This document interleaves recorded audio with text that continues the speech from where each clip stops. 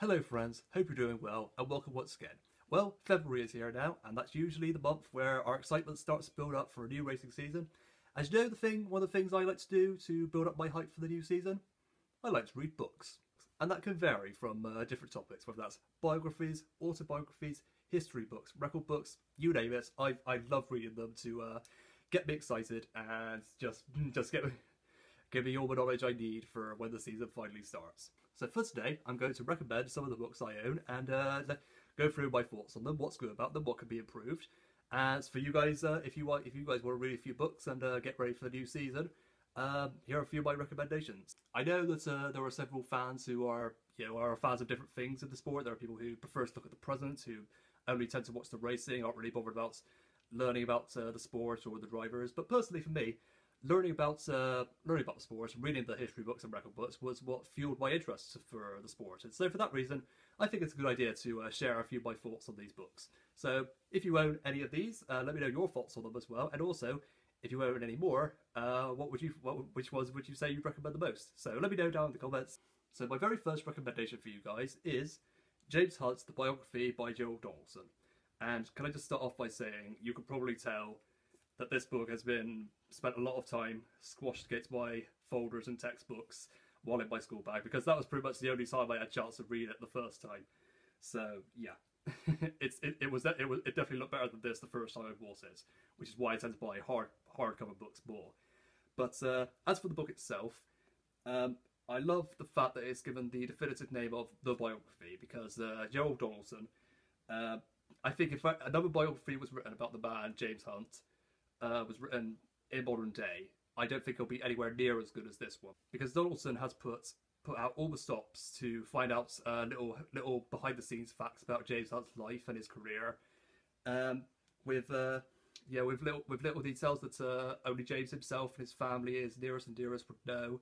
I mean, if you watch Rush and you look at Niki Lauda and James Hunt and you think, I want to look further into these two, and this is absolutely the place to look, because there is so much more to James Hunt than this book is. Not just a look on his career, it's his life, really.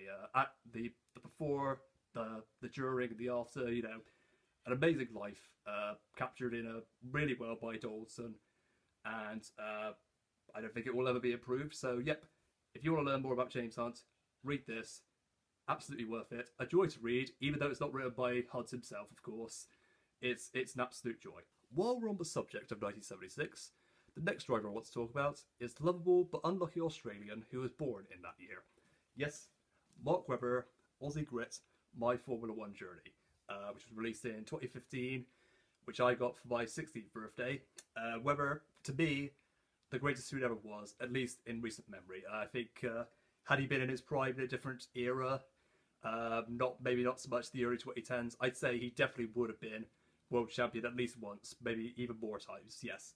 So by the time he'd retired in 2013, he had become my favourite, because, there was just so much to like about the man. He never really had a bad word to say about too many others. He never ticked too many people off, and he was just one of the nicest guys. And obviously, me being a Channel 4 viewer, he's an absolute joy for presenting and commentating with the Channel 4 team on their coverage.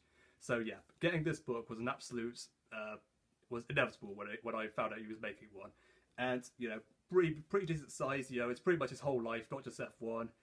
How he got there, how he got to World Endurance Championship. It's a shame that this has been written the very same year he won the championship, so we don't actually see that included, which would have been nice.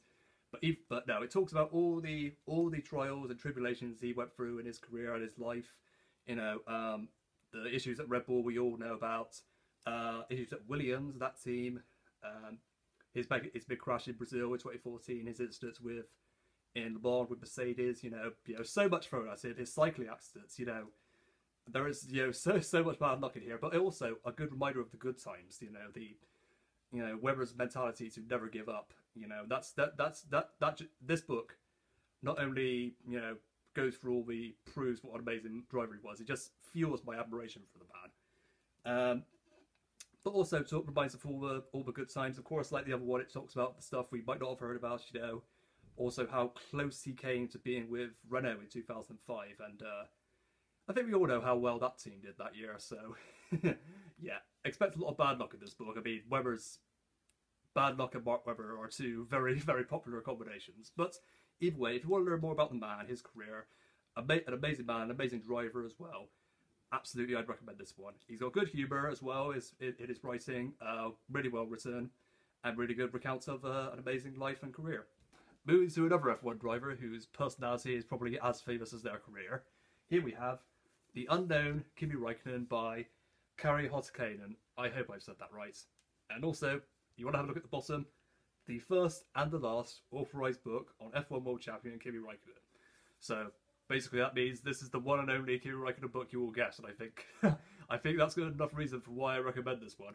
But also, more than anything else, the way this is written is it's a biography again, from the perspective of someone who had spent a few weeks very very intimately with Kimi, you know, who'd been in close proximity with him, had stayed in his house, had seen him interact with his wife and kids and the people closest to him.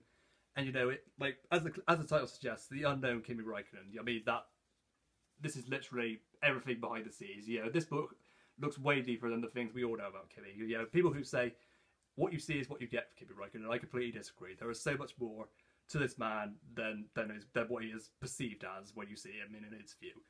And this is definitely the book for you if you want to look deeper into him. And by the way, I haven't even finished this book yet. And let's just get to the page I'm on. You see, there's my my bookmark shaped like a Bourbon, which is a biscuit, by the way.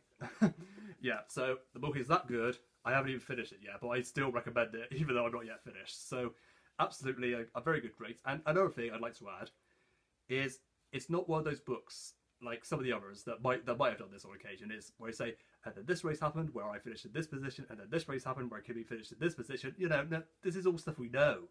You know, we know where he finished it. We know he won the 2007 World Championship. We know where he finished it in 2012, for example. You know, it sort of brushes aside the racing part. It looks deeper. It looks in between those races. How he got there. You know, the amount of persuasion that had to be given to give Kimi a shot in British Formula 3, and you know, it's, you know, absolutely like Kimi Räikkönen, absolutely inspiring man. You know. Quiet on the interview, but you have to look further with this. You have to look deeper and further with this man, and this is the place to do it. So, I mean, obviously the only book that will probably ever be written for Kimi, about Kimi, unless he decides to write his own. Who knows? We might sometimes, but yes, absolutely, definitely recommend. If you're a Räikkönen fan, or you just want to look deeper into this man, you want to get a different opinion on him, definitely give this a read. Now, the fourth and final book I'm going to talk about today, my personal favourite currently, Johnny Herbert's What Doesn't Kill You. Now, of course, for those who probably don't really watch him on Sky Sports that much, who probably just look at his career and say, it wasn't that spectacular, but you might be surprised that this is my personal favourite. But trust me, if you watch Sky, you know truly what a wonderful, wonderful personality Johnny Herbert is. And, you know, can I just say, that name, What Doesn't Kill You, could not be more fitting, because in the end, what didn't kill Johnny Herbert did make him stronger. So yeah, could not be more fitting. He might not have had the most amazing career, you know, 3 victories that were all in very, very dramatic circumstances. You know, but generally his career might not have been that spectacular. But trust me when you say, but believe me, it could have been so different for him with the events at this very track. The T-shirt I'm wearing today. At Brands Hatch, his career would have been very different had that accident not happened. And you know, this book is also a reminder of what I love about autobiographies, and that is the beautiful honesty that the writers always have. You know, Johnny Herbert. You know, so many funny stories about him. You know, and I'd say if it was a sensible run-of-the-mill driver who didn't really want to share those stories that much, you wouldn't really share those stories. And yet Johnny does. You know, like these little. Like one example, when he talked about when he tried smoking for the first time, he got it wrong and ended up vomiting. You know, that's not really a story you want to share, but it's Johnny Herbert. That's just the kind of person he is.